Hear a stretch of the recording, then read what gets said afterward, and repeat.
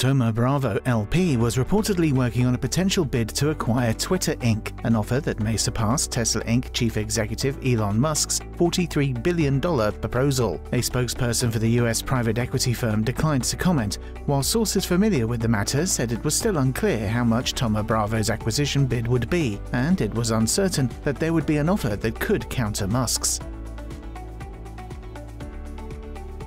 China's economy grew faster than anticipated in the first quarter, although the recent COVID-19 outbreak risks curbing the country's growth in the coming months, with consumer activity starting to weaken on widespread lockdowns. Data from the National Bureau of Statistics, or NBS, showed that China's gross domestic product, or GDP, was up 4.8% in the January-March period and 1.3% on a quarterly basis, beating expectations for a 4.4% surge, while retail sales dipped 3.5% last month as lockdowns weighed on consumer purchases.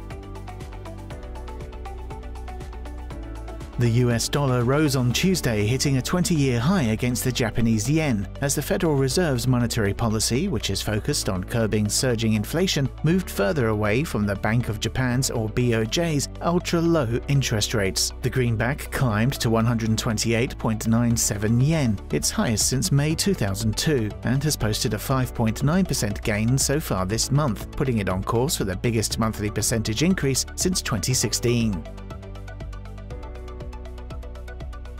Shares of Netflix Inc. were down nearly 40% on Wednesday to shed about $50 billion in its market value, and were on track for their worst session in over a decade after the US streaming giant saw a drop in subscriber growth in the first quarter of 2022. Netflix said its number of subscribers in the first 3 months fell by 200,000 from the fourth quarter, as it became tough to increase membership in many markets, adding that it expected global subscribers to decline to 2 million in the current quarter.